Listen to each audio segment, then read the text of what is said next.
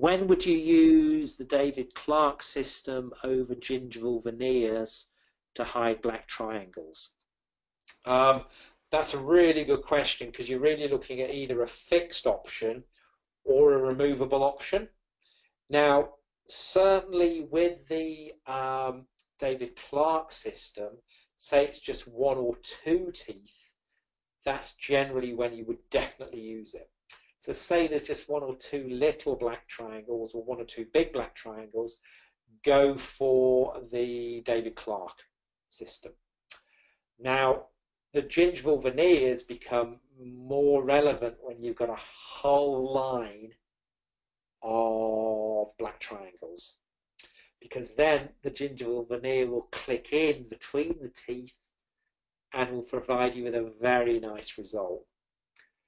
The other thing to look at is the aesthetics, because the worse the recession and the black triangle, the more that you fill them, you're going to end up with very square teeth.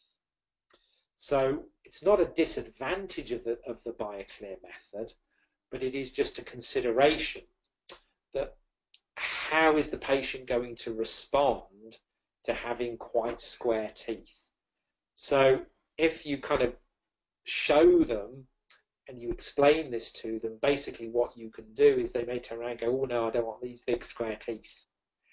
And if they've got a very high smile line, they go, oh no, I don't want these big square teeth. And then you would tend to go for the gingival mask. So that tends to be less applicable, the Bioclear, if you've got multiples and if you've got a very high smile line and you think you're going to make the teeth look very square. So that could be a consideration as well. So hopefully that will clear that up for you a little bit.